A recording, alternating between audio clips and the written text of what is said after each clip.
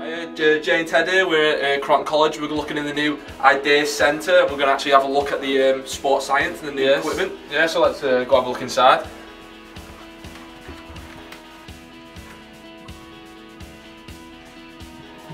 So what is the Ideas Centre then? The Ideas Centre is a new building that we've just got access to. It's for innovation, digital, engineering applications. As you can see, we've got a sports science lab, which enables us to conduct clinical assessments of performance. It's brilliant, it's impressive. I wish I had this when I was in college. Well, that's it. When you did your A-levels, you would have had access to this now, so you would have been able to apply the theory into a practical situation, and then using the software that we've got available to undertake analysis of your performance. Yeah, that's amazing.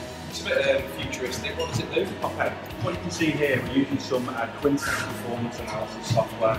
This enables us to analyse the running techniques of athletes and review how effective their running patterns are. You can see, as you can see here, we've got the markers on the athlete. We've presently got James here running on a treadmill. And you can see that at each joint we can conduct analysis of the angle of movement and is that athlete being efficient when running.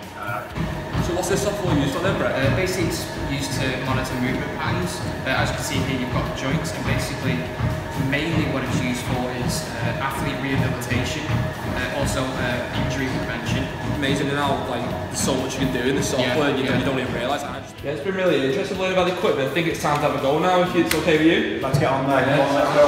Let's do this. Okay, just put the clip on before we stride out a little touch.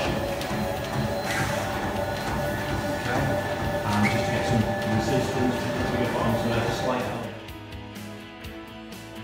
It's really good. It's good to see all the new equipment they've got access to. As I said, we went to this college 4 years ago. We didn't have access to any of the equipment they have there now, and it's good to meet some of the students that are enjoying it. It was weird to see actually how much little piece of equipment can actually do. I mean, we were in there and I was talking to one of the students who actually was telling me about my running style, which I've never really had before. It's phenomenal really, and for a college student to have access to it to benefit the course, it's just outstanding. It's a credit to the students as well, because they actually know what they're talking about and also being taught well there at this college, because at the end of the day, there was no teachers around that lad in there showing me about my movements. He had seen that video himself and analysed it himself, so it's a credit to the students here to be able to do that.